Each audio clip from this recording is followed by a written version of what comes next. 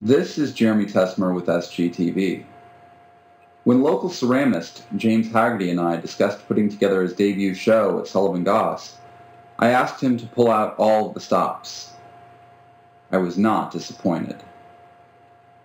James glazes archetypal forms like this bowl to create the beautiful colors and textures that have become the signature elements of his work. Like a medieval alchemist, he experiments constantly with his elements, with temperature, time, materials, and oxygen levels. Seen up close, these colors and textures read like an impressionist painting. The side of this little vessel reminds me of one of Monet's water lily paintings. Some of these glazes remind me of ceramics from the arts and crafts era, or mid-century glazes like this bread crust.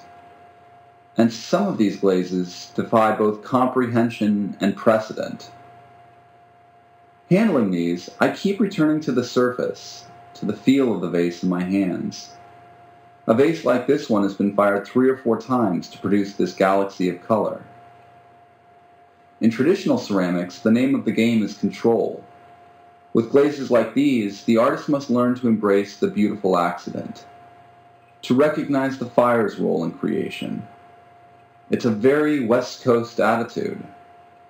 Just go with it. For this installation, James has created 23 pieces. When you visit the gallery, be sure to examine them up close. The craters, the pits, the iridescence, the distinctive palette. Each element testifies to an almost geological story of creation, to the artist's long search for something new and beautiful. Haggerty's ceramics will be on exhibit through November 2nd. Come see them.